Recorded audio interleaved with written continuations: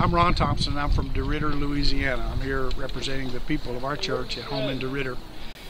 We're excited about the H.O.M.E project here, primarily because it involves children. This is something that's dear to every one of our heart. And the statistics that we hear and read from Guatemala are something that is just heartbreaking. Opportunity to even do a small part of that, to bring children in a sheltered place and let them grow up in a loving environment, to have opportunity to learn the truth. I consider it a great privilege to just be a part of that.